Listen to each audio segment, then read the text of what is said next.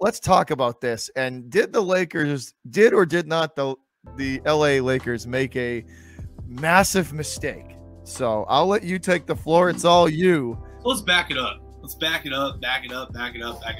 So like I did say, and this was optimism a long time ago, saying that, okay, LeBron James, he wanted Russell Westbrook on the team so he could kind of relax sometimes and kind of just take the weight off his shoulder and everything. It's been an absolute disaster. Can we acknowledge this? Let me pull up the Lakers record. Last I knew, they were losing to some really bad teams, but the Lakers are not. They don't look. They just forget their record. Honestly, they just don't look good. They do not look like a good team. I don't even like talking about the Lakers because they kind of make me sick. And I just don't like talking about them. And the one thing I will say, I don't like talking about that icky purple and gold either. So we're good on that one. And when it was Kobe, it was tolerable, but now it's not Kobe. It's just this over bloatedly hyped team that the media just constantly just talks about all the time. They're 10-11. They're sub 500 with Anthony Davis, Russell Westbrook, a top 10 scorer of all time in Carmelo Anthony, a 3-time Defensive Player of the Year in Dwight Howard, and LeBron James. Now, granted, LeBron James has been hurt about 10 games, so he had an amazing game against the Pacers the other night. It's neither here nor there. But the trade you're referring to, right, is basically that the Lakers are trying to get rid of Russell Westbrook now. So they traded all these things. We need a star, man. We need star power. We're the Lakers, man. The media's going to talk about us all day and every day and every single. You should basically just give us like every star you have for a second round pick. That's the Lakers fans. It's so annoying. Like it really. I hate the Lakers. Like fans and the media. It's a bunch of nonsense. But this trade takes the cake right here. This one, man, right here. So John Wall will not play for the Rockets. He will not play for the Rockets. And there's a rumor coming out that Russell Westbrook and him, they might just straight up swap. They might just swap Russell Westbrook for John Wall. And, man, that would be the ultimate just like F you to the rest of the league. Because John Wall would be absolutely perfect with the Lakers. He would be absolutely perfect. And it's just sad, man. It's just sad. Like, the Lakers pretty much get whatever they want. The league just lets it go.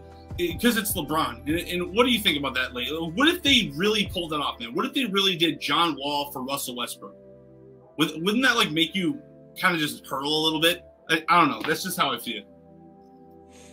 No, you hit it right on the head, though, because John Wall would fit perfectly in the way the LA Lakers run that system. He would. Now, the question is, would they or could they pull that trade off? I don't know too much about Westbrook's contract with the Lakers. I'm fully admitting that I don't know too much about his contract. But that would it would be what was that? I'm looking at Westbrook's numbers. He's got almost 5 turnovers a game with the Lakers.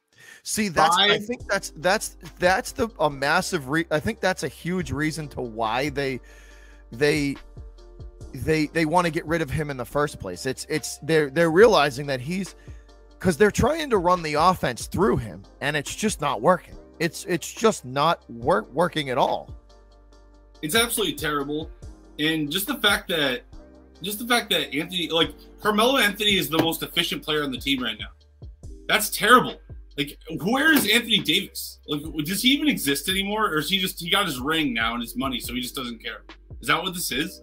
Like, that's what it looks like to me. So, I don't know. I think the Lakers are crap. I think that, like, the media loves them so much. And it annoys me that John Wall, he, like, won't even play for the Rockets. Like, he won't even step on the floor to play because he's scared of getting hurt or something, and he wants to go to the Lakers. It's like, man, this is ridiculous. Like, you're making a mockery of the NBA, in my opinion. Is he straight up refusing to play? Yes. Is that what it is?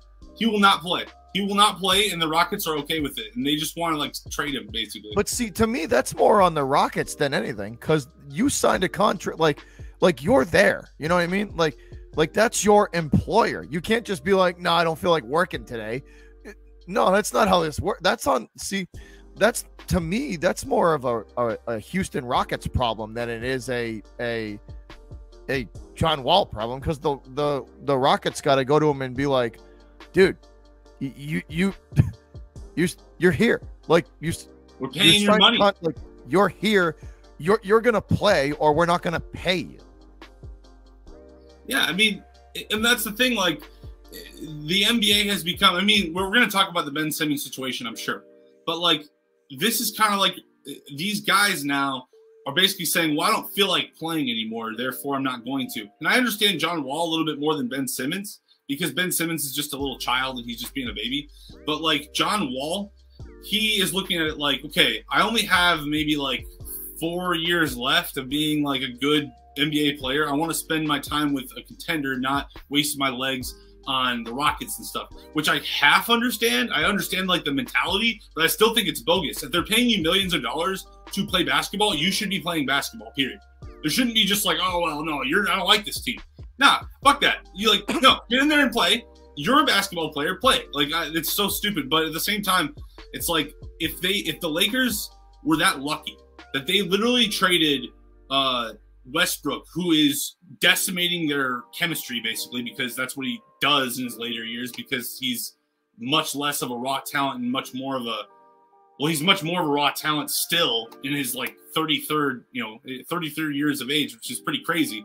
So it's just, see, somebody said Melo was carrying the fucking, yeah, exactly. The Melo is carrying the Lakers. Like somebody said it in the chat, like Melo is actually the one playing well in the Lakers. That's nuts to me. Like he is so fallen off, and he's doing better than Russell Westbrook, who's supposed to make $40 million a year. Melo makes nothing.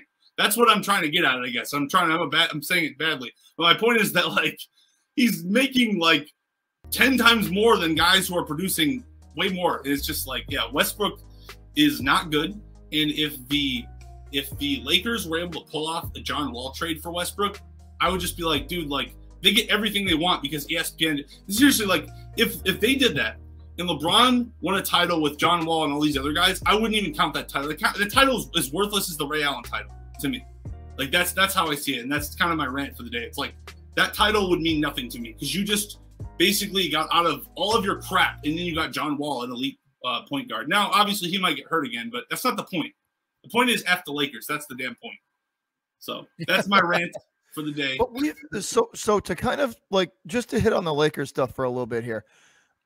We talk about this on a few episodes prior about the age and the chemistry and just the problems that that team could run into this season with the age and just the age, and two, the egos that have to coexist on one team, you know. Yes. Like how many episodes, like we've talked about it on multiple episodes here, that those two issues could ultimately derail this team. And I think it's kind of pathetic. I actually think it's pathetic because you have a team that has nothing but Hall of Famers. Rajon Rondo is a Hall of Famer. Dwight Howard is a Hall of Famer. Carmelo Anthony is a Hall of Famer. Russell Westbrook is a Hall of Famer. Anthony Davis is a Hall of Famer. LeBron James is a Hall of Famer. And you have all these chemistry issues? It's like, didn't half of you play in the Olympics together? What is this? So, I mean, I think the Lakers are washed. I think Westbrook was the final, like getting Russell Westbrook was the stupidest thing they could ever do, because now what little chemistry they had is gone. And they're not going to even make the playoffs. I'm going to say it right now. I'm calling it right now. You heard it here first on episode 19 of the I-90 podcast. The LA Lakers will not make the playoffs. Mark my word. And honestly, it would have sounded like a hot take to me at the beginning of the season. Fair enough. But you know what I mean? No, but here's the thing, right? Yeah. It would have been a hot take to me at the beginning of the season, but watching how the chemistry, how it's been so far, and we're really not that far into the season. What are we, 21, 22 games in, at the most? Not even that far. You know what I mean? And we're already starting to see like the massive cracks and separation and like voids in that team. it's not the Kings and the Timberwolves look better than them. The Kings, like what?